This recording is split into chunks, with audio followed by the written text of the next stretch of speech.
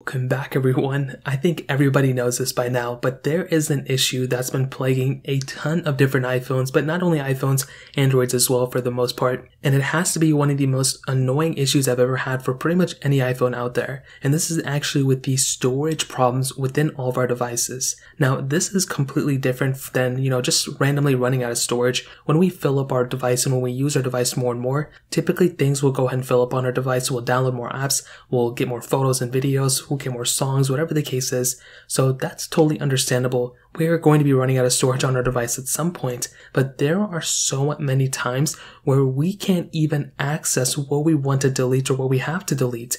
And I've been in so many situations with my devices where I would actually go through and factory reset my device and I would still not be able to access the storage because it's still taken up by either the system storage or the other storage of my device. Now, if I go ahead and make my way over to my own personal device and I look through my system settings, I'm sure I can go ahead and find a ton of different system data or other data within my device that's just being taken up and I can't even see what it is. Now, like I mentioned, Android devices and laptops and all these other devices have this type of issue too. But with iPhones, because I use it every day, I feel like I should be able to have access at least to view what's inside of that specific folder. And for us to not even see what's within it, I'm assuming system data can fall under, like the OS itself and the, background process and different things like that. That's totally okay. But under other, I don't understand why I won't be able to see at least what's within that specific structure. Is it, different downloads I have? Can I be able to delete some stuff there? Those are some things I wish I could see. And from what I've seen and from what I've personally witnessed from my own devices after owning them for so many different years,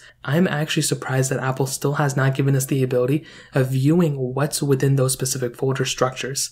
On top of that, this is by far one of the biggest storage issues that we've had probably since the birth of iOS. I mean, every single iPhone I've had for the most part has been taking up a ton of data for those two different compartments. But on top of that, for my older iPhones like my iPhone 6 that has 16 gigabytes of storage within it, I can't even pretty much download like Genshin Impact, for example, or most of these bigger games because I'm constantly running out of storage. And this was another issue that we had with something like the Apple Watch Series 3, where it just didn't have enough storage to download the biggest updates that it had. My iPhone 6s, iPhone 6s Plus, iPhone 6, a lot of these different devices with 16 gigabytes of storage for the base models, they don't even have enough storage to download the latest software update.